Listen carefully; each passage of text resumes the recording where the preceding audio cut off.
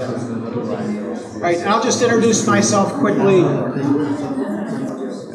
I'm Michael Morton. I'm the director of the KeyStone Extended Care Unit in Chester, Pennsylvania. And I've been around the block in this field. I used to work for Dr. Carnes. He hired me in '95 to run the unit. And I came on board and did work there. And then I left and did other things with clergy and religious and National Institute for Training and Education. And over the years, I guess cumulatively, I have about 40 years in human services, from live-in house parent to therapist to director to et cetera, with various and sundry populations of people. And I think, like most of us in this field, as well as being a parent and being a teacher and educator in Philadelphia for 6 years at the secondary level, is why don't people change? Or why don't people get it? Or how is it that with all these efforts and good work and all of our efforts to kind of help people be different, they don't always get it? We know in alcoholics, maybe 50% is the perceived rate of recovery for those who actually engage in the process. That's not great. When on an average year, the household survey suggests 22 million people self-identify as substance abusers and users. Less than a few 100,000 acknowledge that they have a problem, and fewer than that get help, and fewer than that get the help that they need. So it's a dim prospect in many ways. And I think with sexual addiction, certainly not anything new. It's ancient and has been problematic since the beginning of time, caused the Trojan War. I think we have lots of issues that we think are new. They're not. They're old. And the issue of how people change, why they don't change, shame, goes back to Genesis and so on. There's really nothing new under the sun. The next slide is new, and this is from Kavod. And what I found at KeyStone, which is a very intensive residential program that Carnes put together as aftercare in the beginning, after 42 days of primary care. And of course, that group of people that were ready, willing, and able to pay the bill for that has diminished, I guess. And even those who can afford it can't seem to give up the time to do it. One might, at face value, believe that that's a choice. I don't know that it is. Some are ready and willing, and if you know a little bit of the motivational interviewing stuff, there's some intrinsic aspects of this, of the person's internal efficacy and self-capacities to actually believe that they can do what they're going to do. And at KeyStone, we kind of try to get through heavily emphasizing these green boxes, trying to break through the denial, understand addictive disease and illness, the sexual addiction component of it, surrendering to the process, limiting the damages, trying to establish sobriety in the time that they're there. Usually between 30 days to 42 days, used to be 90 days. 90 days was the silver bullet from the National Institute of Drug Abuse that suggested, by the research of Tom McClellan and others at Penn, that it took the brain about that much time to really let go and kind of reformat. So in that process, they're in an intensive communal experience where they're interfacing with each other and staff constantly in a very intense manner from early in the morning to late at night. And that's a participation in a culture of support that most of the men, and it's mostly men that come to us, have never experienced in their lives. And it forces them into relational conflicts as well as engagements and presence. They can't hide. A person can go to SAA, they can go to AA, GA, and they can keep their mouth shut, sit on their thumbs, and go home. And they can isolate 50 years like that. In KeyStone, there's nowhere to get away. But what I have found there in my first run through about 95, 96 to back again 7 years, is that it provides an amazing environment to practice therapy and use different modalities in what is a safe, secure, supervised setting. And when you're dealing with addiction and trauma, that becomes an immensely important prospect. In my outpatient work in Philadelphia, I have the person for maybe an hour, a little longer if I stretch it, and then they leave. and they go back to whatever that they're going back to, whether it's hostile or lonely or maybe even addictive. So that's a complicated process. I also realized these boxes, which again, Kavod put together, and I have a big one hanging in the living room. And also we have some smaller ones that are in the family room and in the main office where the staff sit. So when I'm working with people, I'm constantly pointing, whether it's in the group sessions or whether it's a couple sessions or an individual session, I'm pointing to the boxes. And I'm talking about the different aspects of their lives. And so in the initial stages, they do a very thorough history. They do some first step work. And within 3 to 5 days, they tell their story. And they do that to the whole group and community. And that's beginning to establish for them a certain sense of security and grounding and safety.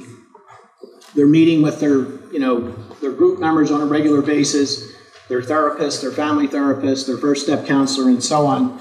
And that's very important for them being willing, even when they're not able, to surrender to a process. This is kind of a little summary that I put together because I realized the limitations of time for us. I'm not going to teach you EMDR and or detour method in 90 minutes or less. Let's get real. I just spent 2 days with AJ Popke, who actually gave me permission to hand out his work. I like him a lot. He's a very interesting fellow. Is that, what's going on with that? It'll just keep going. It'll just go away? So anyway, what is believed to be the process is that there's a neurological balance in a distinct physiological system that allows information to be processed to an adaptive resolution. I want you to think about, most of us are old enough to remember floppy disks, and maybe even 5-inch disks, and I remember 10-inch disks. And when you put them in, they were either Apple or PC. And from the original state, they were programmed to speak a very specific language, and that was their limitation. And when you tried to put an Apple product into a Tandy computer or a PC, it didn't work. They couldn't speak to one another. And then I also want you to think about Wi-Fi and the internet and all of the different viruses and spyware and worm drives and all of the different things. If you have a Microsoft and you open it up without protection, what happens is it gets invaded. And I kind of think of the human being, the human organism, as a similar type of organism in relationship to other organisms that's symbiotically connected and is constantly, from conception on, downloading different files and file drives that are teaching him or her how to be in this world relationally before they ever think a thought. Their body thinks, their systems think, and their pre-verbal memory is very powerful. One of the EMDR people who does a lot of training and one of the pioneers does this workshop called Before There Were Words.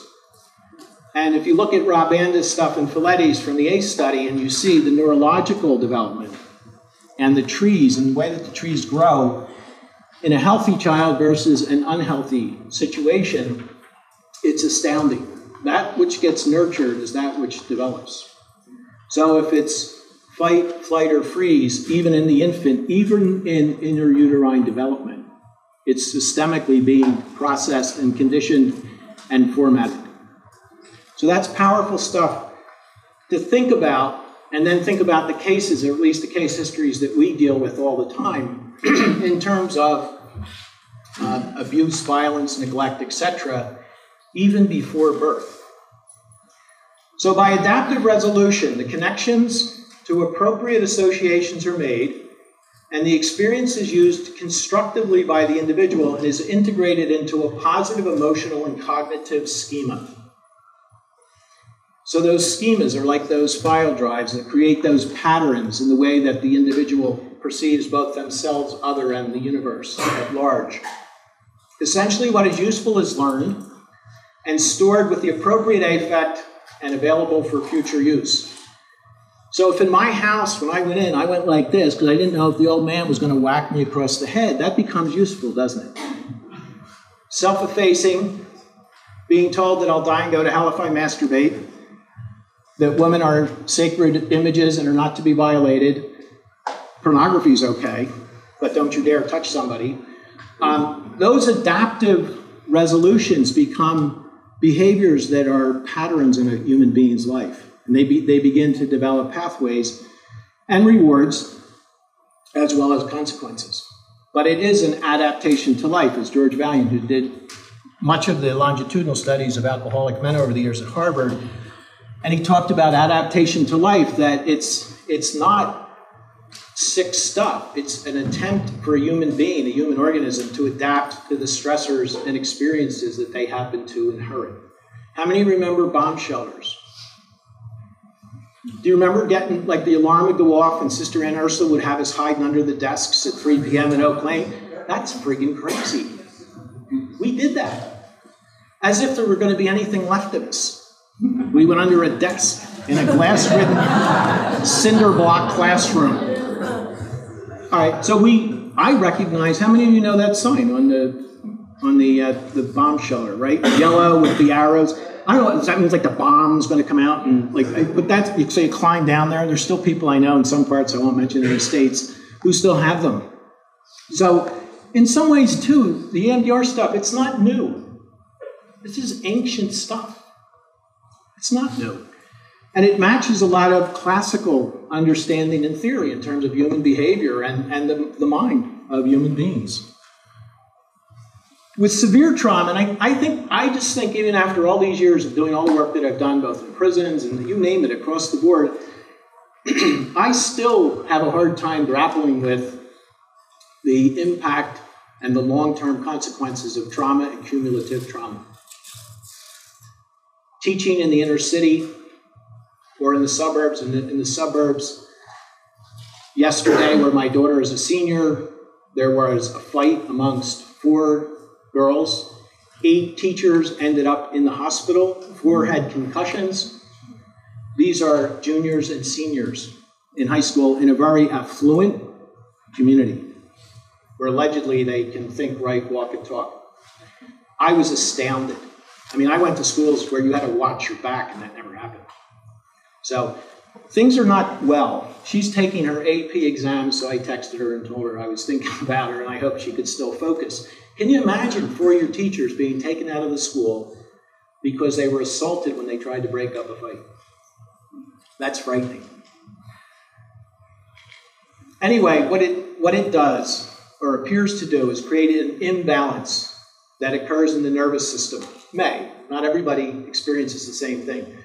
Caused perhaps by neurotransmitters, adrenaline. Due to the imbalance, the system is unable to function optimally, and the information acquired at the time of the event, including images, sounds, affects, etc., gets locked in and stored. I think of it as being quarantined in the brain, in its disturbed state. Therefore, the original material which is held in this distressing, excitatory state-specific form can be triggered by a bunch of different things in the form of nightmares, flashbacks, and intrusive thoughts, the so-called positive symptoms of PTSD. So far, are we still awake and all? Try not to beat your slide abuse you too much before we do a little of this. So how it's thought to work. The hypothesis is that the procedural elements, including the dual attention, trigger a physiological state that facilitates information processing. So what it is, or why it is, or how it is, there's still research, and they're looking at PET scans and MRIs and different things, but something happens. I also believe in this process, if I come up to you and look at you, according to Siegel and all the other people, there's mirror neurons, there's something that happens between us, right? So if I'm this close to you, what do you think?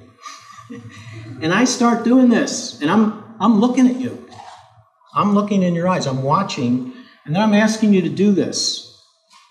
For most of us, that's a relatively unique experience, I think. I mean, not anybody ever did it to me, except Sister Ann Ursula.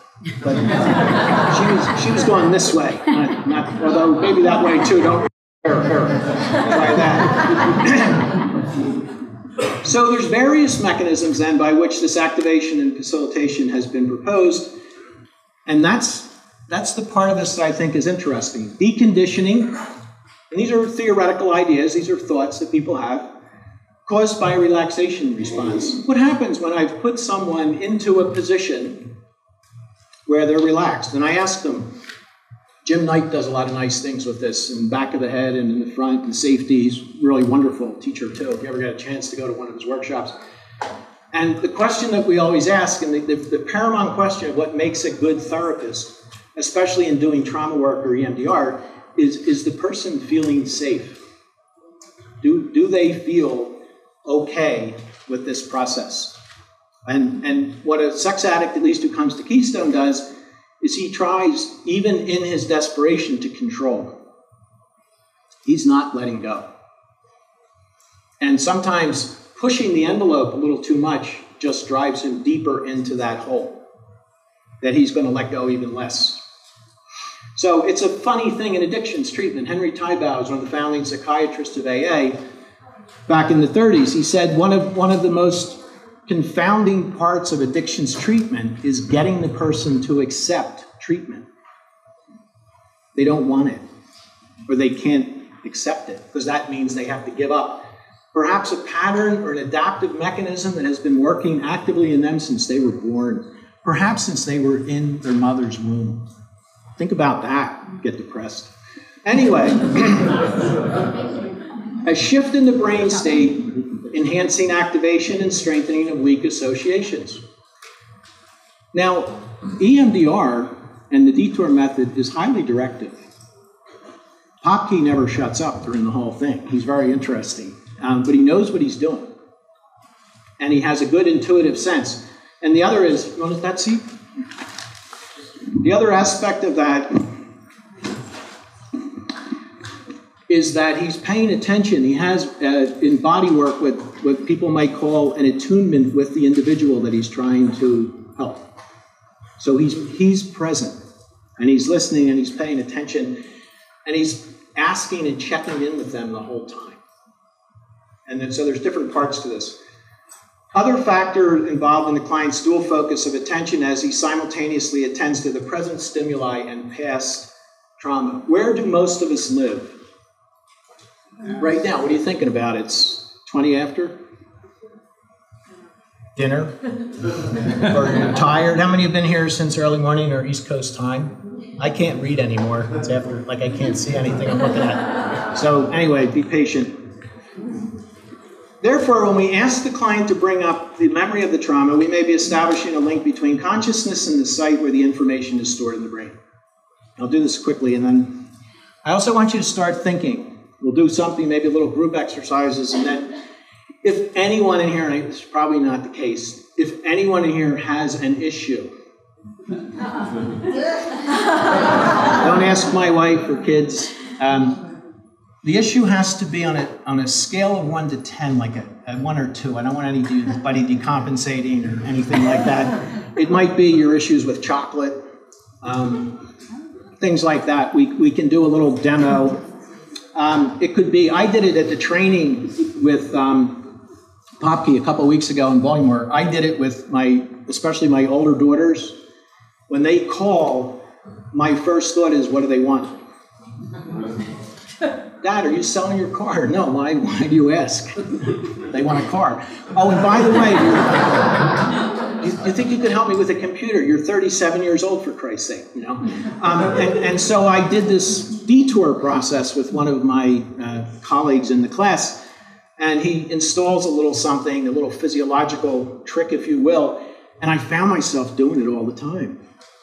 And even right now, if I do it, my shoulders go down, I feel a little more relaxed, my breathing deepens. And no, you can't have a computer. It's kind of, you know, it sounds trivial, but any of you with adult children or adolescent children know where the money goes. It's not good. So in the context of the other elements, the dual stimulation activates information systems. And in a way, you know, it's like if I say to you, Mike, and I want your last piece of chicken, right? I distract you and you forget about what you're doing in a minute. And these procedural elements in the MDR, I think, are very, very helpful in putting the person at a more available disposition to have things happen to them. So whether directly upon the physiological system or engenders a state of mind necessary for assimilation, or both, is uncertain. So they don't, what I like about this process in Shapiro, like, they don't claim to have the answer. They're not absolutists. And if you ask AJ about something, he'll just look at you in his little Marine cap and will say, I don't know. So I don't know why it happens, you know. However, with each set of stimulation, we move the disturbing information at an accelerated rate further along the appropriate neurophysiological pathway until it is adaptively resolved. How many of you have watched kids play soccer? I've been doing it for 39 years. I'm not proud of that. But anyway, I was ready to retire last year when my 17-year-old just turned 18. And one of the things that I noticed over and over again with children playing soccer is no matter how aggressive, defensive, good, slow, fast, clever their footwork, very few of them finish. A finisher is worth their weight in gold on the soccer field because they take the ball down and then they kick it in. They finish. And in our lives and in addictive processes and in addictions treatment, how many people even finish treatment? In American culture, how many people even finish a Z-Pack when they have They don't. Ask any doctor. My mother used to take us to a malt shop after we went to the dentist to get our fillings taken care of, and by Sundays, like, she had rotten teeth, like really rotten teeth. So anyway, what Shapiro says is that the information system is activated because abuse victims begin treatment with a negative self-concept in regard to the event and consistently end with a positive sense of self-worth. What's the hallmark in addictive disorders? When I was at Valley Forge Medical Center with heroin addiction back in the late 80s and early 90s, what was the big thing on the psychiatrist report? So-and-so has low self-esteem. And you were talking with people who had maybe 20, 30 years of failure, and they didn't have any idea why. They thought they were a piece of you-know-what, and they didn't have any understanding that there was another self or another possibility. And they didn't necessarily, even though the therapist might try to tell them, accept the fact that it was because they were raped or abused or, molested as a child. They didn't get that, or they lived in hell every day and came back to it. That didn't matter. They were still doing this terrible thing. So it says, moreover, the opposite does not occur. That is, EMDR provides an accelerated progression towards health, positive emotions, and higher self-regard, but not towards dysfunction, inappropriate blame, and self-loathing. Now, this is a somewhat defended statement in addictions, because what do most of us who have been around the block a few years in this field believe about treating trauma and perseverating issues other than the primary addictive disorder in the beginning? What do we believe will happen? They'll relapse. They'll implode, they'll decompensate, and they'll go off to the races. Edna Foe at Penn suggests otherwise. I don't know if anyone has hard facts about how many people go off anyway. Natural relapse, probably just by going home. I don't know how many people have come to KeyStone who have been through drug and alcohol treatment at primary care facilities and are sober many years. Some of them sober 25 years, and they're still acting out sexually. Retired at 70 years old, coming in to do their work, their disclosure and their family work. And they've been sober at 12-step fellowships for 25, 30 years. So I think that speaks volumes. So the notion of activating the information processing system is central to this and has been a critical in the application of a variety of pathologies. Let's see. So real quickly, how many are familiar with EMDR? All right, can you peel off the 8 phases? He laughs. All right, here, real quickly. History. Sound familiar? Taking a client history, right? Identifying the targets from the positive and the negative events in the client's life. If you're doing the tasks and you work on them, and you've done the SDI, and you have those different graphs in the above average and below, and you have the readiness to change scales, and the emotions and close relationships and things, there's a lot of telling information. To me, That the person does it and completes it, like I said, is a sign of engagement. And then that they're willing to talk about it. And I'm still fascinated by the fact that they'll answer half those questions. And then by day 3, they tell their story, and they tell somebody some of the most dark things that they've ever done in their life within 3 days. And they'll come to me afterwards, they'll say, Jesus Christ, I never told anybody that in my life.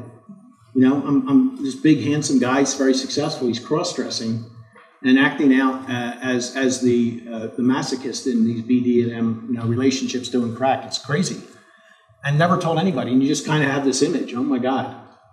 You know, it's a horrible image. So you prepare them for processing and targets, you stabilize and increase access. Think about this. Stabilize and increase access to positive affects. How many of us do that? That's really important, isn't it? Are you talking about reference to grounding and resourcing? Yeah, that's part of the resourcing. Yeah. I usually try to give them some very specific, like I always talk to them about breathing, being grounded. I trained in mindfulness meditation. I went to Chiang Mai to a forest monastery, and I stayed there, and the monk taught me. And it was probably the most significant thing I ever did. My son's an anthropologist, and he brought me over, and we went off to the monastery, and it was really fabulous. That was like 15 years ago. And I try to teach that in every one, instill that in every one of the guys, if they'll do it. And what's interesting about the mindfulness, it's like everything else. If you don't do it, it doesn't work. And I found out that these directive modalities are very critical. And long time ago, Carl Whitaker, he said, the most important thing to realize as a therapist is you're not that important. And the decentralization of the therapist is critical. And I'll have couples at the end of a session, an intensive 2-day, they'll say, what are we paying you for? Because they talked. I said, that's why. So you talked. And in the exam for licensure, which I actually studied for and passed years and years ago, one of the main reasons for family therapy is to diffuse emotional reactivity between members. And in this addiction, more than any, being able to do that is highly significant. And that's some of these processes, is the attempt to diffuse the reactivity, not just within the person and the triggers, but in the relational context within which they live. At least in the old days, the idea with alcoholism and recovery, you had to be, and according to the ASAM criteria, the dimensional criteria for recovery and prognosis, you need a supportive environment. Carnes calls it a culture, a supportive culture, right, of embedment, really, where people can trust, hope, and believe in themselves again. Desensitization, and that is you process the experiences and triggers which people bring up, and in doing that, it's a hard choice sometimes to think about whether one's going to jump into any specific process without doing their due diligence beforehand. And you might get a lot of different things. And so the issue, and I was going to ask you to think about this, what is an issue in your life when you think about it that you have? It may fit the detour method, or it may be something much deeper. And sometimes in doing the desensitization of urge, the primary issues come up and one has to do the EMDR because it won't allow them to get past whatever it is they're currently doing. So think about your issue. Pretend we're in a delicatessen in Brooklyn and you're having a conversation with Woody Allen and you're going to tell him what your issue is. What is your issue? I got an issue with that. What is your issue? What's your, you don't have to tell us. So the issue can be simple. I can't say no to my daughters. Or when somebody says this, I say that, or, I never get what I want. Or I don't feel that I'm this, or I'm, So one of the things that these guys, and this is consistent with the men that I've worked with over the years, not that it applies to me or any of the other guys in here, fear of being found out. Fear of being inadequate or incompetent. Whoa. So, what does someone do, or how do they function if they've grown up with that? And this particular person was probably physically abused practically from his birth. His behavior was a nail fetish, which evolved into a rather elaborate process for him with big collections, and he was quite proud of his nails and so on. And I started out wanting to do the detour thing with him. He didn't seem to have a lot of other acting out behavior so much. But as we talked about the nails, all of this other stuff began to flood. And it was kind of like, what do I have left if I let go of the nails? I thought, well, to me it didn't mean much, but to him, those nails were everything. His wife had cut her nails off a long time ago when she realized the nail fetish, and she was the first partner that ever said to me, I think he just wanted me for my nails. I'm not making that up. So what were the experiences that triggered him in current time? He had to tell the group about the nail fetish. This was a big burly man guy, and he's sitting with a bunch of strangers in group after 3 or 4 days telling his story, and he has to tell them about that nail fetish. And then I said, the second, what else triggered you recently? And he says, speaking with my wife about parenting and not being present.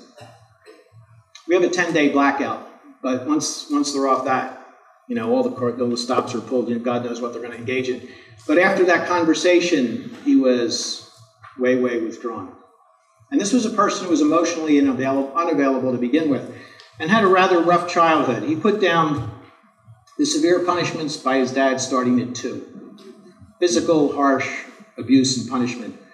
Frequent spankings, threatened to be left when they would go out.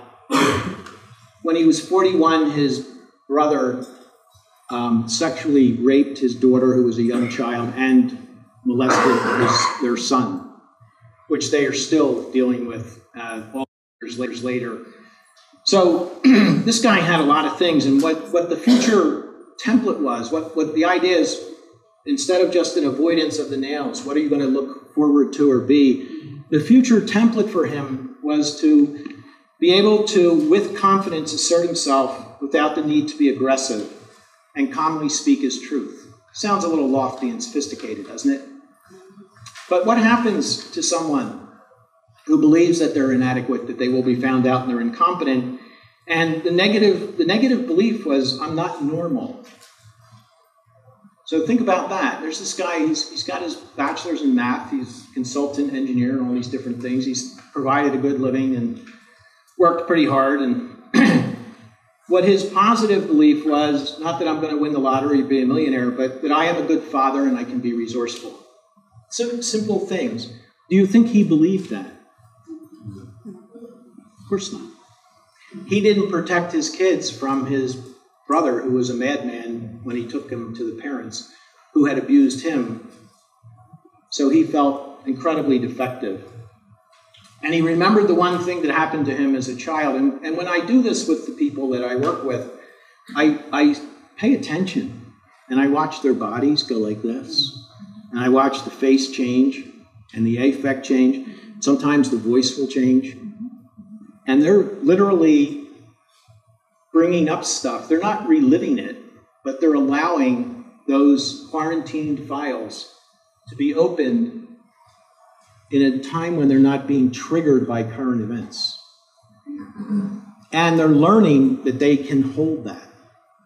And my job is to help facilitate that process, that your head won't blow off.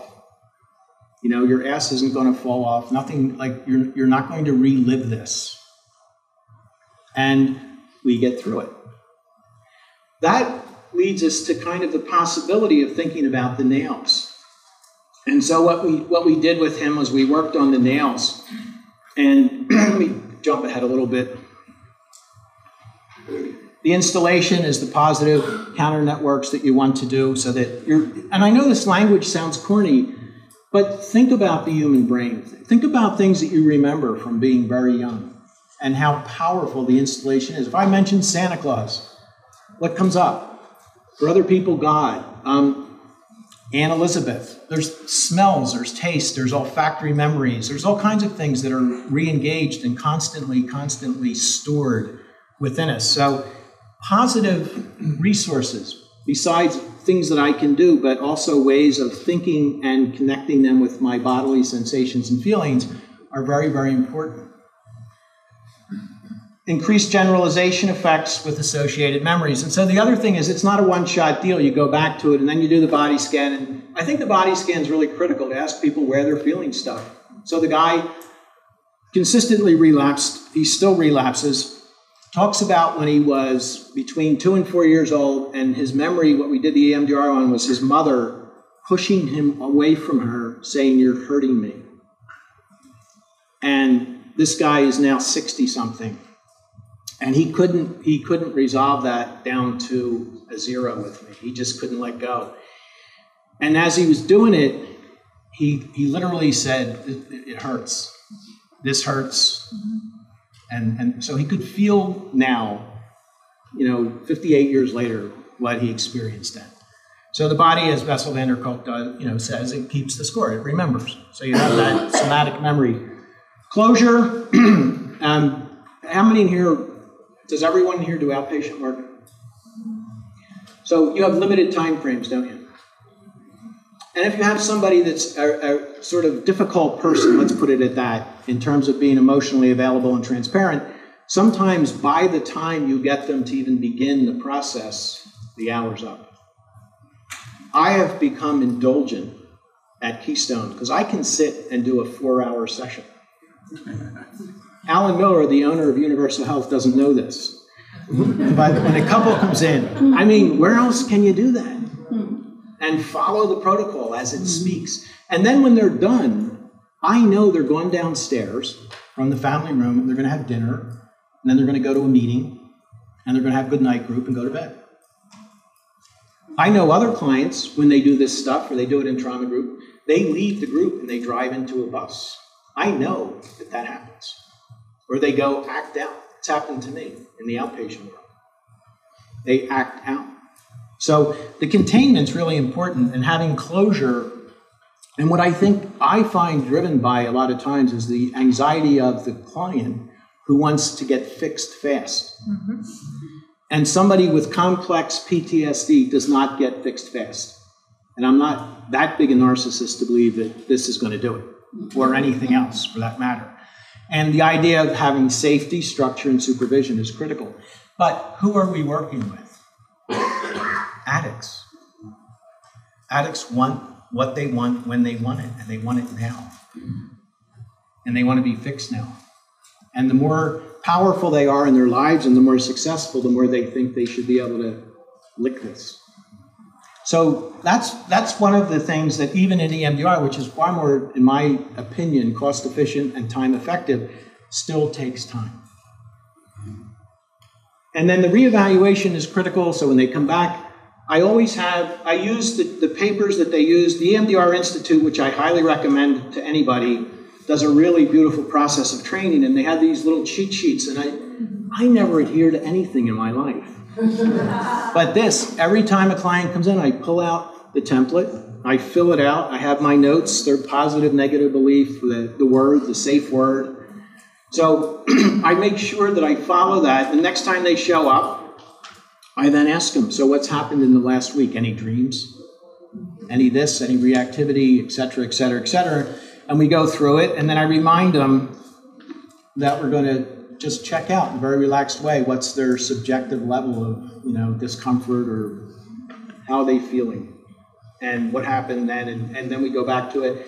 And I try to help them finish what they started. And that becomes really critical.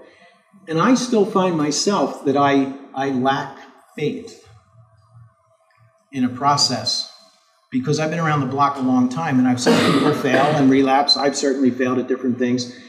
And I realize it's very interesting when something seems to work. And you actually, you do this and you resolve it, and the guy says it's a 0. My father, and this is true, he picked berries at the beach, And the father got very mad at him about picking the berries because he thought the owner would be pissed off. And when he got home, beat him with a 2x4. He was 5 years old. And his acting out was another whole story. But he got it to a 0. And I was kind of like, come on, you kidding me? And but he did. It's possible. So what we don't believe in ourselves, we have a difficult time imparting to others. So healing is an art form and a gift that far transcends anybody in this room. Much, much more than we could even begin to imagine. And that's an element that I have to keep in mind. Because as processes and training and learnings increase, egos inflate. And our own stuff emerges. So that's something to be aware of. So desensitization by A.J. Popke. How are we doing on time? We have about 45 minutes.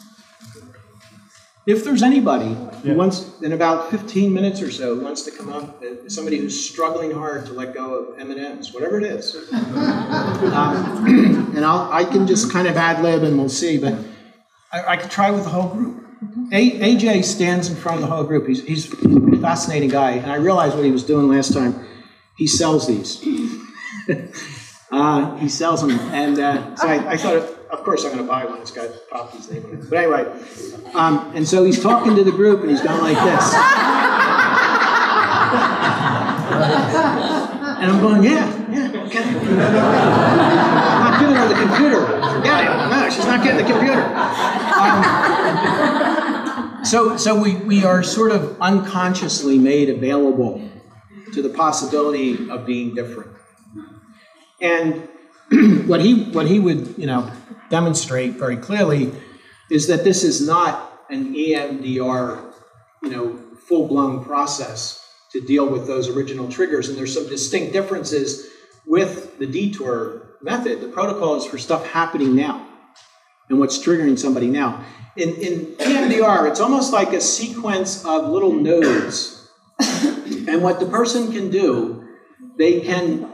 How many of you have ever blamed your partner for your situation in life? I've done it twice. And then how many of you have said, she's not your mother. Come on, Charlie, she's not your old lady. Will you get over it? And he says, oh. And the reenactment and the bringing along the baggage. So the idea with Francine and Shapiro is if you can take the most primitive node or trauma, maybe it was not being wanted by your mother, or maybe it's the person I worked with who was a botched abortion. How would you like that? Now, how do you live with that? Or the 50-year-old guy who's sitting in the room and his mother's 80, and God bless her, she came in from the West Coast and she said, I never wanted you. I mean, I love you tremendously, but I never wanted you. And your father was a shit, and and they had this beautiful 2-day intensive, and then he went home. That's healing. I believe some of this stuff works in spite of us with people present. And when you have that kind of opportunity, that's very different than I'm not that significant. His mother is. Mm-hmm. And so when you can do this kind of stuff with the people present, it's even better. So it's developed and refined, and it's been tried, and there is some actual research with it, its applications to sex addiction. It mentions it in the back, pathological gambling and some other stuff that's come up. Also, with the EMDR stuff, there's some stuff on dealing with narcissists and narcissistic personality disorder. It's very interesting. In the EMDRIA journal, and how are anybody members of EMDRIA? Yeah, do you read the journal? Sometimes it doesn't get out of the plastic in my life, but if you do, it's quite enlightening. It's good stuff, I think. So it says it's trauma-based, combining, and if you listen to these words, they're meaningful, combining client internal resources with external support, including your 12-step model, proven treatment methods, and he goes through a whole rack.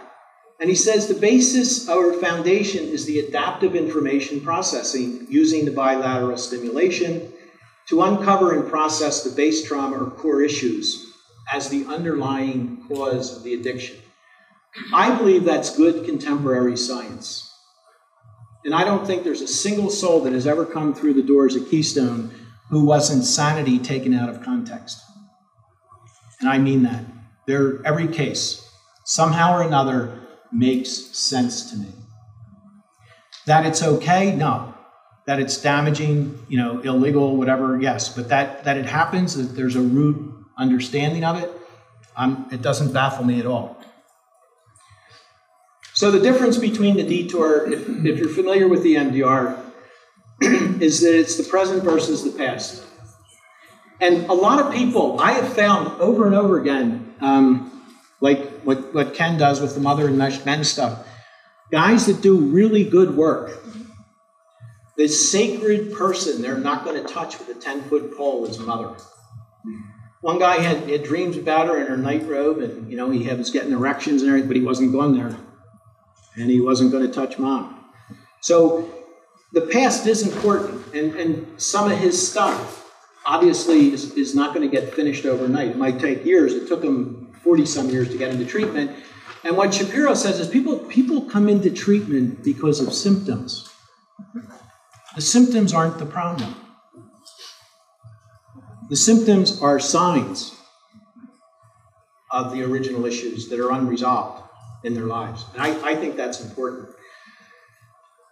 So the sensations versus the affect and cognitions, because this is about feeling, and I'll show you in a few minutes what this is like. And I think this is really important when I deal with the sex addicts in the program. It accesses positive experience through positive body states, while EMDR positive experience through affect and positive and negative cognitions. How does one feel when they present at the doors at the bottom of their sex addiction? What do they look like, and what do they feel like? Sharon O'Hara's wonderful definition of the sex addict, and I don't know if she made it up, a piece of shit that thinks the world revolves around them. That's what they feel like. How many are suicidal? Large percentage. They may not have the wherewithal to do it, but I know of one who just recently did. Some other people in the room know who I'm talking about.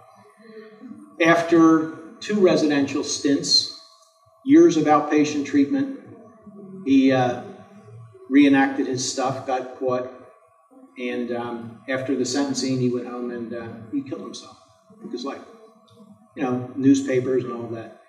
So it's very powerful to understand that. He was incapable, in my opinion, of seeing any way out of or light at the end of the tunnel. The level of urge versus the subjective unit of discomfort. This is important in addiction. Addicts understand this language. The level of urge. Compulsion, urge. We know the classical definition of addiction is an obsessive compulsive disorder. Thinking about inordinate amounts of time spent thinking about, processing, how am I going to do it, etc. And then the physical compulsion to do it. How did I just do that? Not even why, how? How did I do that? I can't believe I did that.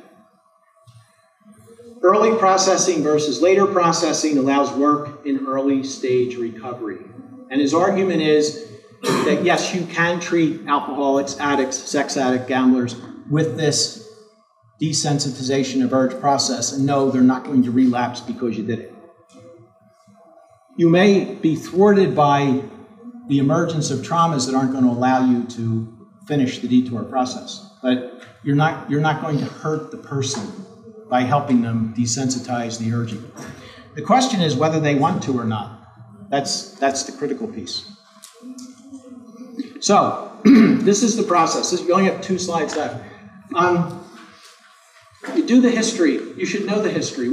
Again, I have like a luxury, I think, in what I do and where I work. You do your assessment and preparation.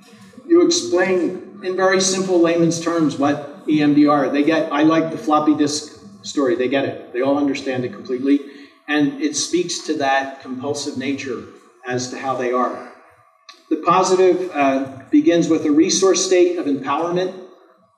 And what that is you want them to experience now a time then when they felt, try this with yourselves. How many of you remember a time in your life when you felt 100% in charge, in control, fulfilled, at the top of your game, and in good space?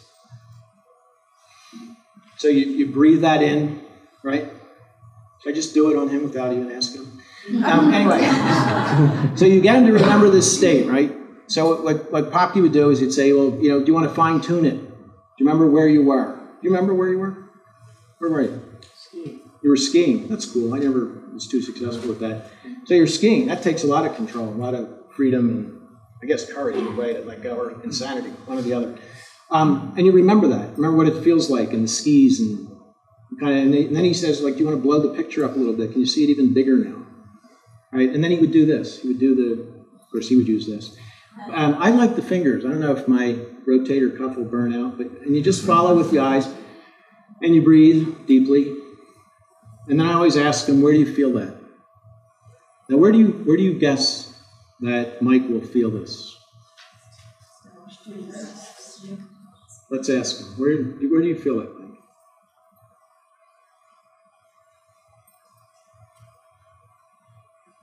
I feel like I didn't invite him to do this. In your chest. It's a good feeling, isn't it? Okay. So just like be in that moment for a minute, enjoy it, breathe into it. And then he stops and he says, now think of something sucky. Maybe the heat in the room, I don't know. Something. Yeah. So on a scale of 1 to 10, it's something like a 2. It feels kind of sucky, right? Yeah.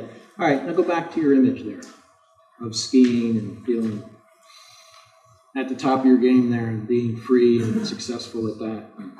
How sucky is it now? I feel the coolness. Feel the coolness. All right, I'm not sure if we...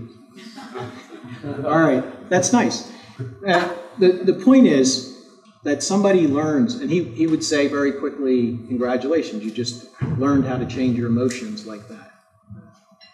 How many in here are old enough to remember Charlie Chaplin's movie where the silent film where he goes like this?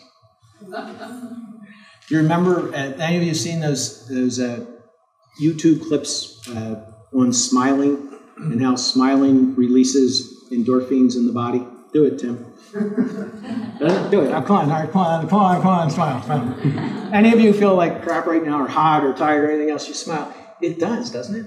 It changes your affect. And what is the affect of the average addict? It's pretty negative. It's pretty dark. And for the most part, she or he has some pretty strong physiological and medical and so on consequences from it. Not always, but oftentimes, in terms of lifestyle. So the next part, I don't know, do we have anybody who wants to be a victim here? Ah, someone in the back. Do you want to come up? All right. Now don't fall off the chair.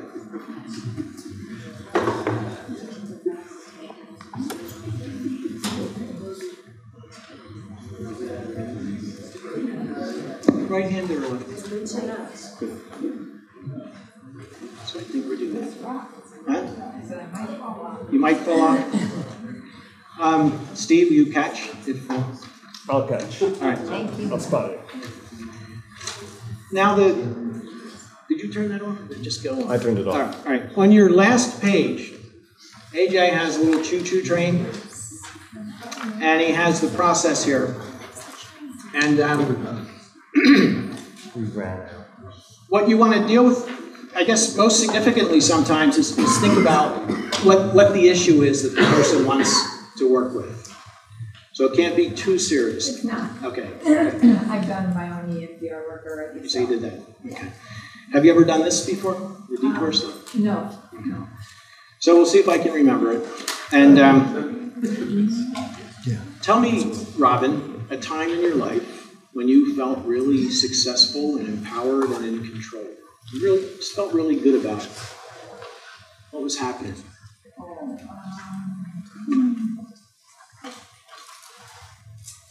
I gave a presentation in front of about 2,000 people. Wow, that's a huge number of people. I've never done that. Yeah, it was 5 minutes, and I did it without any notes. That just right. Yeah, I practiced, and I decided to just throw my notes away at the last minute. That's a big deal. What? I don't think too many of us have ever actually presented to that number of people. pretty neat. And you kind of have a memory of that? Do you remember I that do. moment? Yeah. How was that for you? It was great. Yeah. And do you have like a picture of it? Can you see yourself kind of doing that? Yes, I can. Yeah. And you want to blow it up a little bit? I do better with my eyes closed. With your eye, now you can't close your eyes. Can You can do that if you want to. Yeah, Absolutely. yeah. So you kind of have that image. And, yeah. Yes. Tell me a little more about it. I was nervous and I kept practicing and practicing, and I knew the information, and so excuse me. So just before I went on the platform, I was passing the garbage can, and I thought, hell, I'm throwing these notes away. So you just threw them away? Yeah, I'm also a very religious person, so I felt like I had done all the work that I needed to do, and God would take me to the So you just rest. trust God? I trusted God, yeah. Speak for you. That's amazing. Mm-hmm. So where do you feel that in your body now as you think about it? You feel happy? Yeah. Yeah. That's maybe up here. Yes. Okay. It's good. It feels good, doesn't it? Yeah.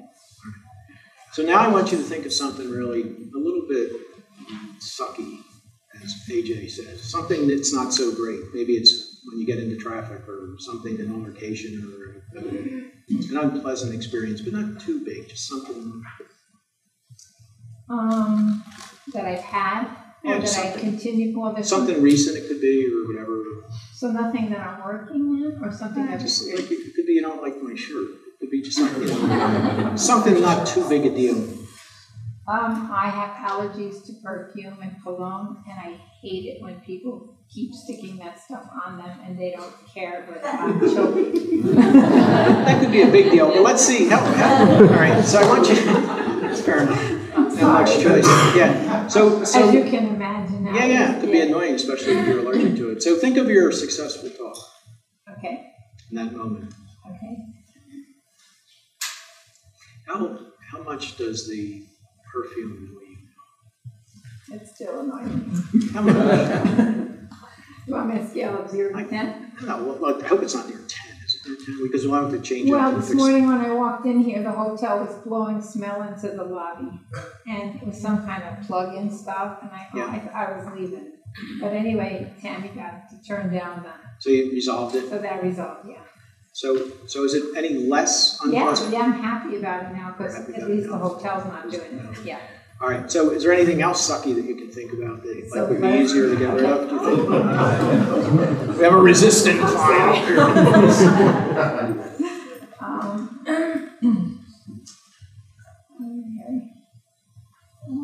Tall chairs.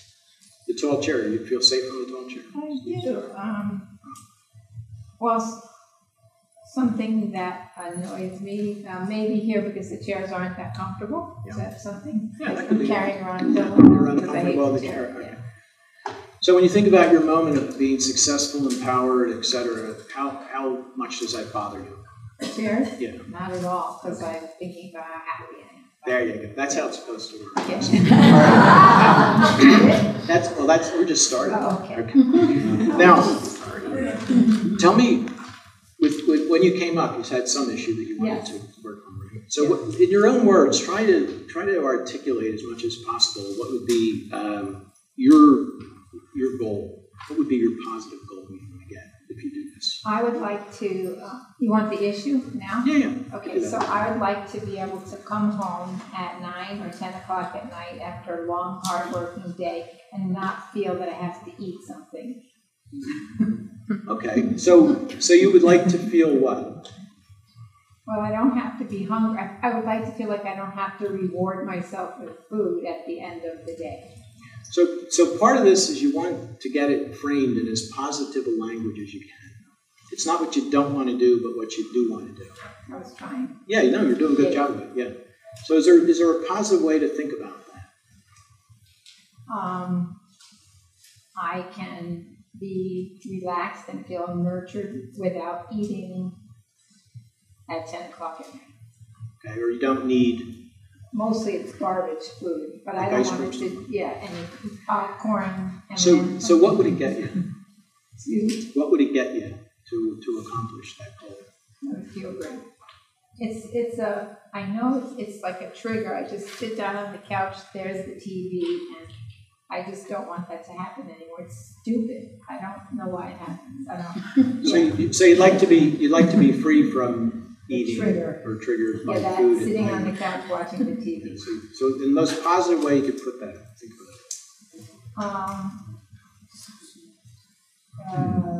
it.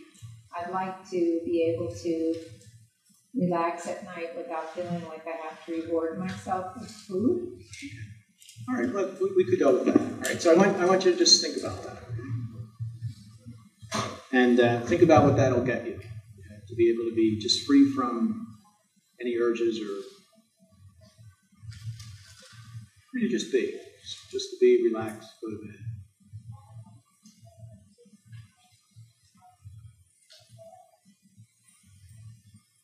So you have a kind of clear idea about what that would be like? Yes. Okay, you have an image of that you can make up? Yes. And do you want to fine tune it a little bit? You have like a particular place and yes. time of evening, and you're alone or you're with people or my husband and my cat. Your husband and your cats. And you're just free to relax. Have a cup of tea and have a cup of tea. Yeah, let's leave it positive. Have a cup of tea. Have a cup of tea. All right. So just breathe in. And then I want you to do something a little bit strange. And how will you know when you have that? Would you say? How will you know when you have that positive state? I'll be just sitting there not wanting to get up and eat something. So you just be in a relaxed mood and sitting there, not because you know it's nothing triggering me to get up. Okay. So I want you to think about that. And then I want you to step into that image that you have of having achieved your goal. Can you step into that? Mm-hmm. See yourself there? Yes. Pretty cool, huh? Yes. Relaxing. You're free from enjoying your cup of tea. Mm-hmm. Sounds nice. Mm-hmm. And you have anything else you want to do to change the focus or anything, sounds? Or... No. It's good? The tea. Just the tea. Okay. So the next thing, I could either do it or you can do it, but can I touch your pinky? Yes. All right, thank you. All right, so I'm going to put a little pressure on here, and I want you to go back and think about having achieved that goal. Breathe in, take a deep breath, and just imagine yourself in that state where you've accomplished your goal. Having your cup of tea with husband and your cats. Life is good. Relax. Feel it? Mm-hmm.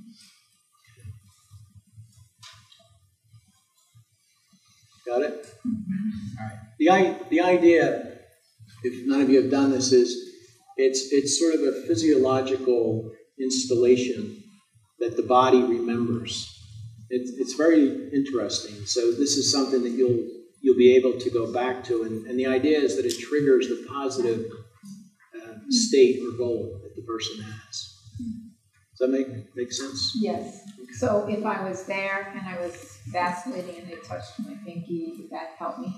That's the theory. That's the theory. Yeah. And I think I've seen it work and know that with certain people, it absolutely, if they do it. And they have to be really wanting to give up that. And that goal has to be, does everybody think that's a reasonable goal that Robin has? Seems realizable, near future, you can do it tonight. I'll let you know tomorrow. You'll let me know tomorrow.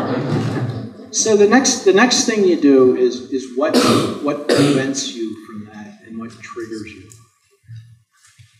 So when you go home, if like I would think if I go home and I'm not going to eat ice cream or something, maybe, but my wife buys ice cream, it might trigger me to eat the ice cream. What triggers you in your process when you get home?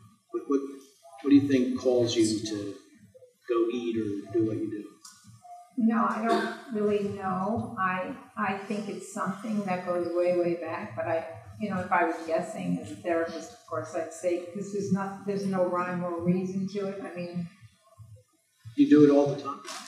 every single night. All right. So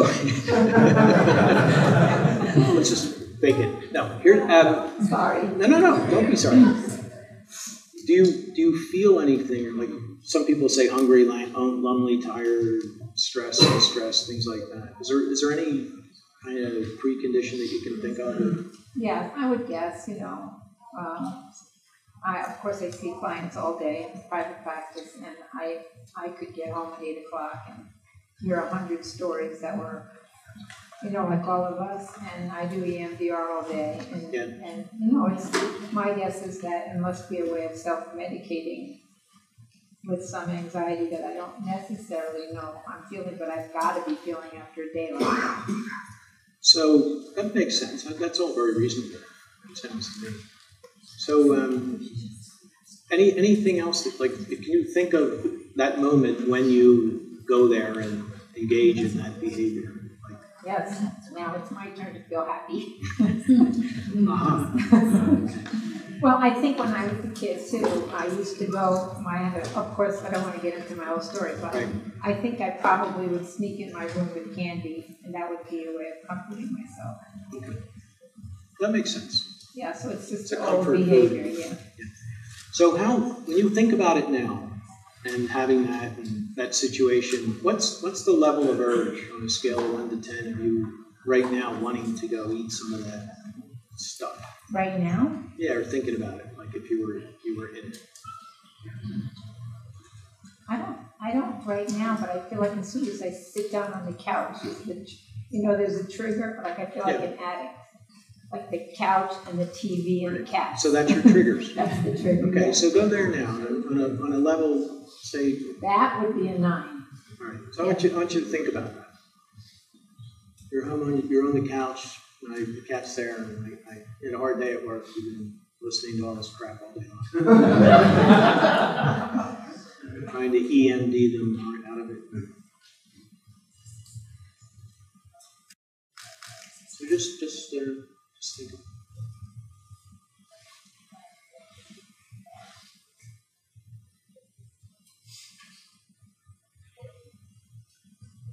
Remember to breathe.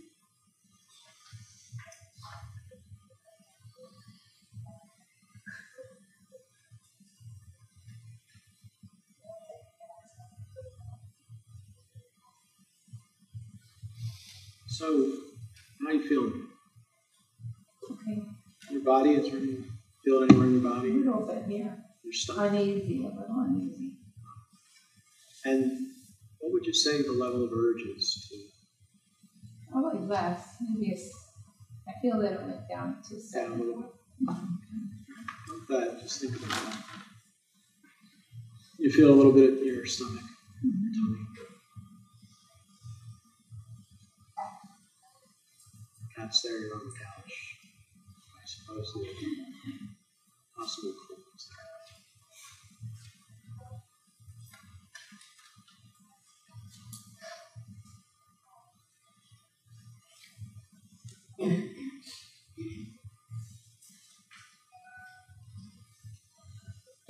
Breathe a little bit.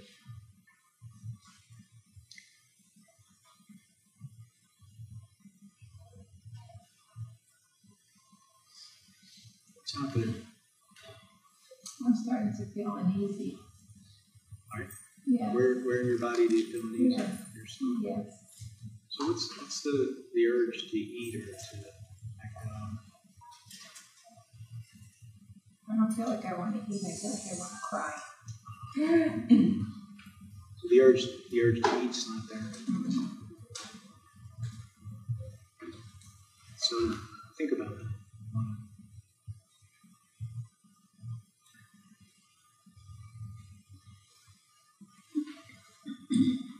So it sounds to me like it's sad actually. Yeah. You feel sad about it. Not all that rewarding. Mm-hmm.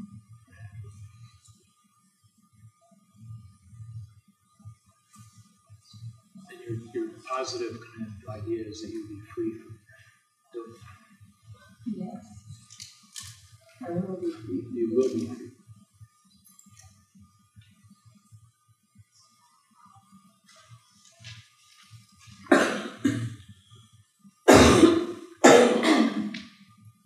So that at least a little bit of what the expectation is, what you have to look forward to really isn't all that. Get into that urge or that desire.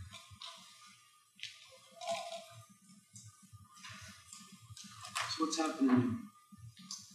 And when you said the word sad, it all went away. It just kind of freed it up. And everything feels good now. You feel okay? Yeah, it kind of dissipated almost immediately with the word sad. Almost like I was thinking maybe that's why I was eating, because I was sad. Would make sense for me. Yeah. How's your body?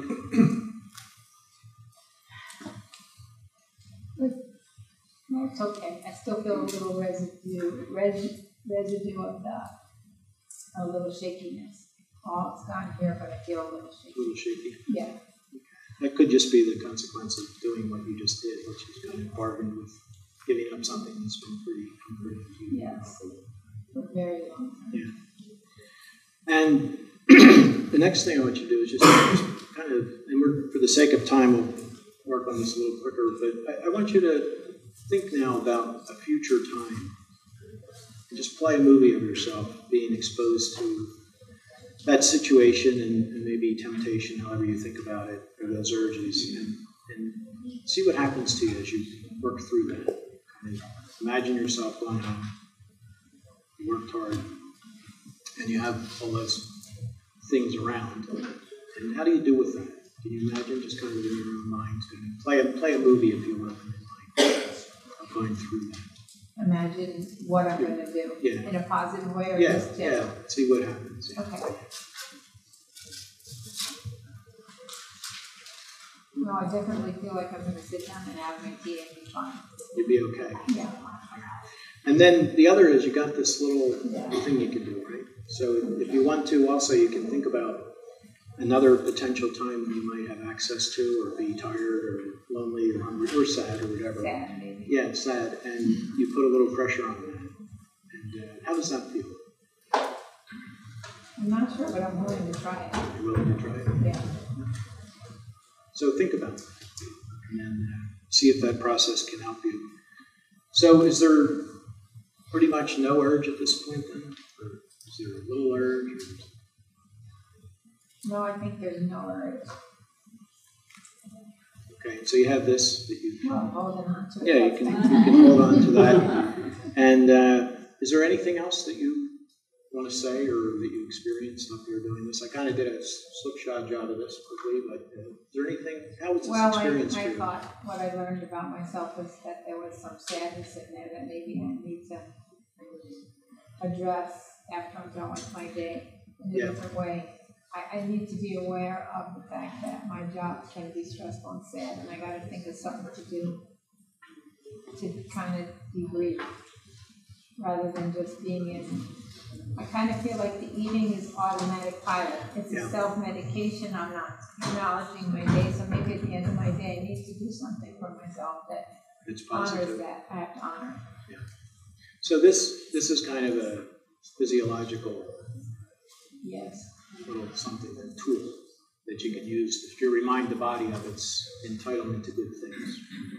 And I think in an addictive process, like you think about food, and I don't know how many of you have watched all of the different documentaries or have read much about what we've done to food.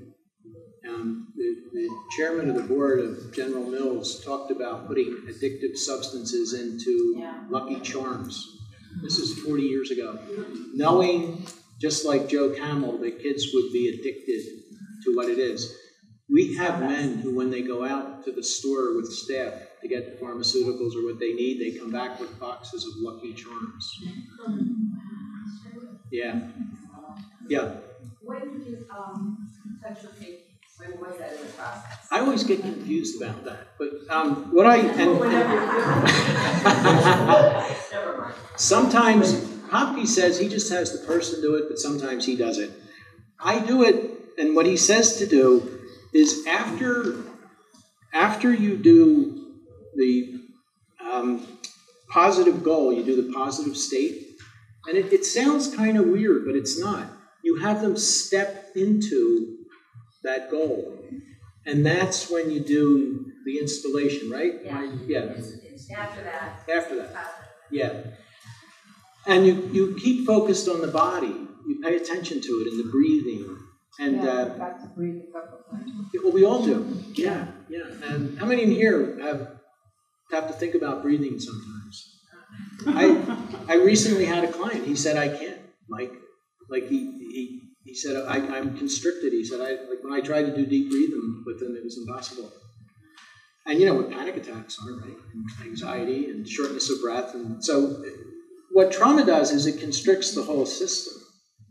And then an adaptive route, for me as a kid, it was sugar. It was absolutely, like my mother was a chocoholic, and every cupboard had sugar in it. And we were always eating sugar, or our teeth were rotten. And sugar is a drug. It's a mood-altering substance, as is alcohol and as the other things. So we have all the drugs we need in our refrigerator when you stop and think about it. And they have a life of their own. And something I highly recommend to people is the American Society's Addiction Medicine Statement on Addiction and what addictive processes do to the white matter in the brain in terms of morphing your discernment process, and particularly with food, cravings. I mean, think about that. Like I'm 63, about to be 64, and I'll still go buy a chocolate bar when I'm stressed. It doesn't help. I'm much better at it, but like, why do I do that? You know, comfort foods, mac and cheese, soft pretzels, like that. It's all crap. We eat crap, and it doesn't help us feel better, and yet we do it. And I think that's the beauty of some of these protocols and in the MDR stuff. Like, why? And this is classic stuff out of ancient theology, if you will. And you know, the patron saint of Sex and Love Addicts Anonymous is St. Augustine, right? Everybody know that? It's the Augustine Fellowship. And Augustine was probably the quintessential spokesperson for the divided self in Western literature. And William James quotes him and translates him from the Confessions in a really powerful way. And he's the guy that said, "Give me chastity, but not yet." He said, "Why is it that I do the things I know I ought not to do, and the things that I know I ought to do, those I do not? Go away, and maybe in a while I'll get it." So this process we all can relate to. And if we pay attention to the positive, at the end of the day, it's really not positive to eat ice cream or cookies and then go to bed with that. And yet it sounds good. Haagen-Dazs, whatever. Ben and Jerry's. I'm a big Haagen-Dazs man myself. But it's not good. And part of this is logic, and part of it's sort of a cognitive behavioral approach, but a lot of it is in our bodies. And, you know, we somehow, the 18th century, cut the neck off from the rest of the body somehow. We forgot that our body thinks, and that our hearts have neurotransmitters, and that emotional life is the intelligence with which the species survived for millions of years. And we're dying because we've cut ourselves off from it. So this is a very, I think, powerful sort of modality that's safe. I was trained in one brain where you touch and muscle touch, and you know, we can't do that.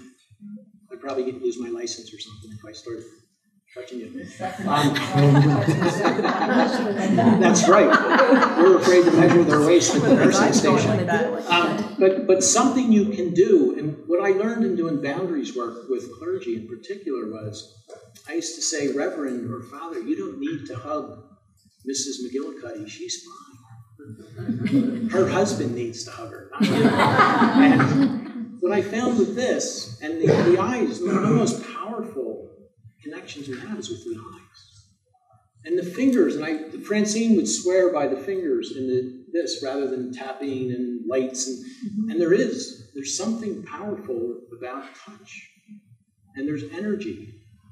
And if you're really a competent and caring, compassionate therapist, which seems to be the hallmark of criteria for being a good therapist, that people can trust you and put you or themselves in their hands, then that's really significant to respect and honor, because we are bodies. We're not just minds, we're not techniques, we're human beings in connection to other human beings. And the energy that comes from that is, in my opinion, extremely profound. And so that's where I find this very powerful. Thank you very much, Ralph.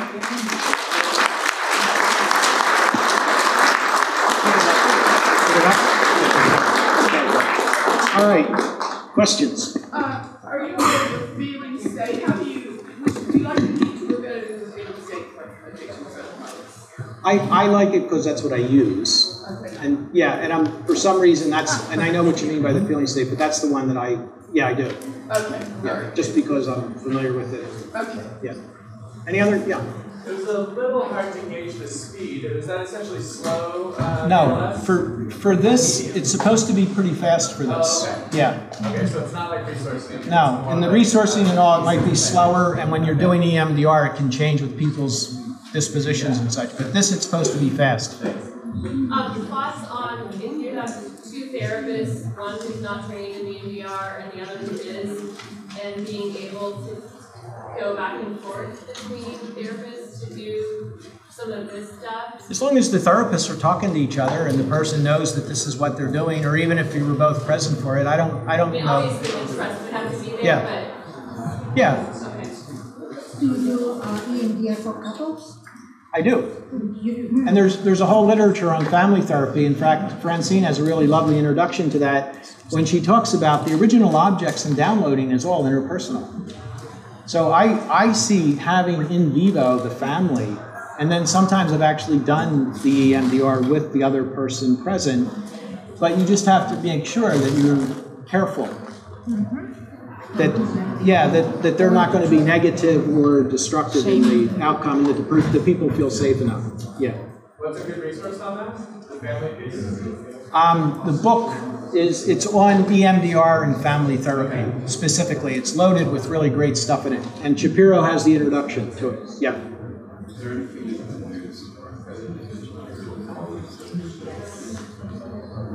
The EMDR? The question is there any way you can support that? One of the resources you give people, you mean for the individual, in between, or, yeah, one is the butterfly. We used to get in school and would say, sister, look at me. But there's the butterfly, there's tapping. Some people take a book or stand in a corner and shift their eyes back and forth. I just want to add, sorry, I'm sure you're so, I love this topic. Yeah. Whoever does this will know that this is also has long-term effects. So when somebody's leaving their office contained and feeling really good, they're gonna stay that way, and a lot of times it continues, your brain continues to process over time. Right. So as much as you feel like you have to give all these resources, which is You really don't. good, it usually sticks almost 90% of the time. I've never had somebody come back worse. Right. That it sticks within the process, especially if you're really tuned. Did everybody hear that? That's very important, that whatever one sets in motion continues after the session. Again, it's a process that continues to work. Yeah, and we forget that sometimes. Yeah. Okay. One last question, and then I'll let you go. I think that I do some of that, but I don't call it that. What is that? Yeah. Emotional focused therapy. I would say that, yes, absolutely. I don't call it that when I do it. Yeah. Okay. All right. Thank you all very much for your attention.